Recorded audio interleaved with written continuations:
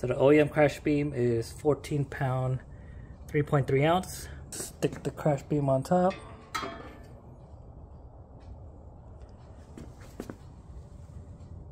.25, 15.1. So if I got to weigh these Blackhawk plates.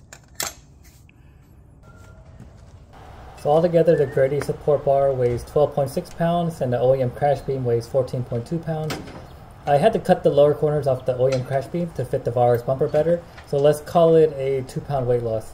I didn't get the beam for the weight loss though. The main reasons were for better bumper fitment, better overall appearance, and also more airflow. I'm hoping that I'll get cooler temps, but we'll see after I get everything put back together.